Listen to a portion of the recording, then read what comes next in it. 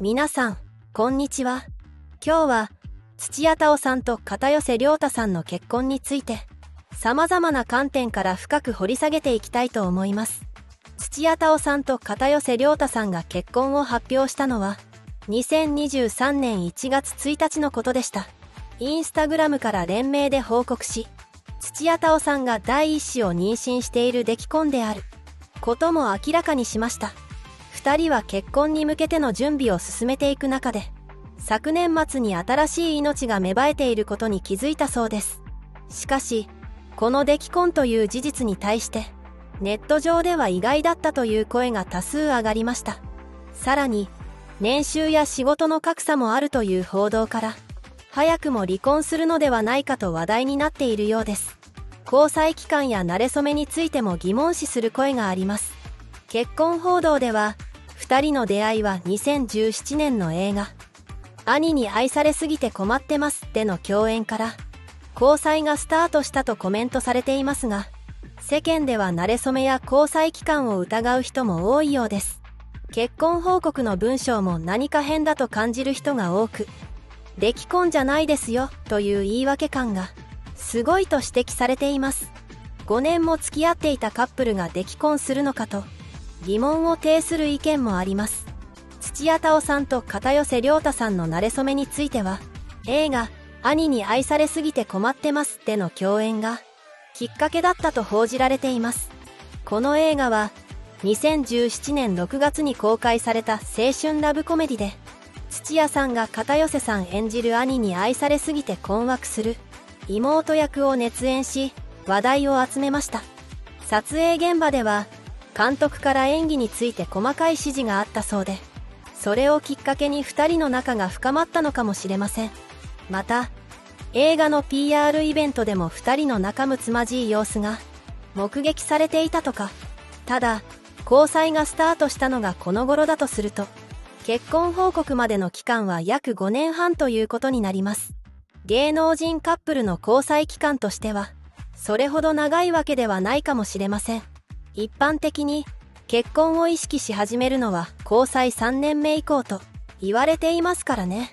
もちろんカップルによって事情は異なりますが、5年以上も交際していながら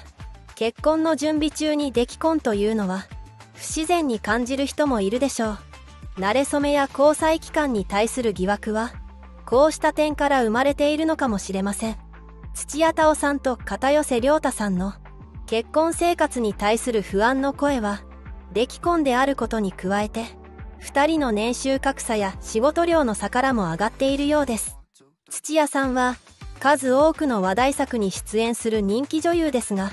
片寄さんは歌手としての活動がメインで、俳優としての代表作は少ないと指摘されています。2022年には、片寄さんが所属する、GENERATIONS from EXILE トライブが、結成10周年を迎えましたが、紅白歌合戦への出場はなく、人気に陰りが見えてきた印象も。さらに、アイドル的人気を誇る片寄さんの授かり婚は、ファンにとってショックが大きかったようです。応援するモチベーションが下がってしまうという声も聞かれました。こうした状況を踏まえると、今回の結婚に対して世間の反応が芳しくないのも、頷けるところがあります。では、土屋太鳳さんと片寄涼太さんは、なぜ結婚を決意したのでしょうか。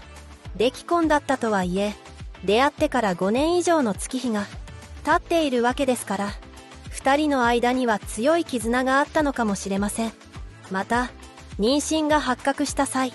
真剣に結婚について話し合ったのではないでしょうか。土屋さんは以前、理想の結婚相手について、一生一緒にいられる人と語っていました。片寄さんとの間に生まれた子供を夫婦で育てていきたいという思いが結婚の決め手になったのかもしれません。ただ、世間からの祝福の声は少なく、厳しい意見も多く見られるのが現状です。結婚生活がスタートしたばかりの2人にとって精神的なプレッシャーは大きいでしょう。特に出来婚という事実は重くのしかかっているはずです。実際、出来婚の離婚率の高さはよく知られています。ある調査によると、できちゃった結婚をしたカップルの3組に1組が5年以内に離婚しているそうです。さらに、10年以内の離婚率は 50% にも上るとか。もちろん、すべての出来婚カップルが離婚するわけではありませんが、専門家は、できちゃった結婚は、離婚のリスクが高いと指摘しています。その理由として、十分な準備期間がないまま、結婚生活をスタートさせるため、お互いの価値観の違いなどから、溝が生まれやすいことが挙げられています。また、子育てへの不安やストレスから、夫婦仲が悪化するケースも多いようです。土屋太鳳さんと片寄涼太さんの場合、結婚を機に同居を始めたと思われますが、新婚生活と出産準備を同時に進めなければならず、戸惑いも大きいのではないでしょうか。加えて、片寄さんの酒癖の悪さも懸念材料の一つです。過去に番組で見せた泥酔ぶりが、ネット上で大きな話題となりました。土屋さんも、以前は酒豪だったことを告白していましたが、現在は控えめになったそうです。妊娠中は、お酒は厳禁ですからね。夫婦でお酒を楽しむことができないのは、ストレスになるかもしれません。片寄さんには、飲酒を控えるなど、生活習慣を見直してもらいたいものです。さて、土屋太鳳さんといえば、過去に博多大吉さんとの不倫疑惑が取り沙汰されたこともありました。きっかけは、大吉さんがラジオ番組で、20代前半の有名女優と付き合っていると噂されている、と発言したことでした。その相手が土屋さんだったと報じられ、大きな話題となりました。噂の発端は、2017年12月に放送された、ダウンタウンのでの土屋さんの発言だったそうです。番組内で、都合のいい彼女でありたいと語ったことが、何かしらの関係を匂わせていると受け取られたようです。ただ、土屋さん自身は、大吉さんとの交際を完全に否定。また、大吉さんも挨拶しかしたことがないと、関係を否定しています。しかし、一部の芸人仲間や地方のテレビ局、ヘアメイクの間では、二人の噂が広まっていたとか、土屋さんが関係に悩んでいるという話まで出ていたそうです。実際のところ、真相は藪の中ですが、こうした過去の疑惑が、今回の電撃結婚に対する否定的な反応につながっているのかもしれません。土屋さんには女優としてのイメージを大切にしてほしいというファンの思いもあるのでしょう。また、片寄さんにも過去に熱愛報道があったことが知られています。2019年にはモデルの木本香音さんとのデート現場をフライデーされました。記事によると、深夜に木本さんの自宅マンションに入っていく片寄さんの姿が捉えられたそうです。この報道に対して片寄さんは事務所を通じてコメントを発表。木本さんとは友人関係で自宅を訪れたことは事実だが、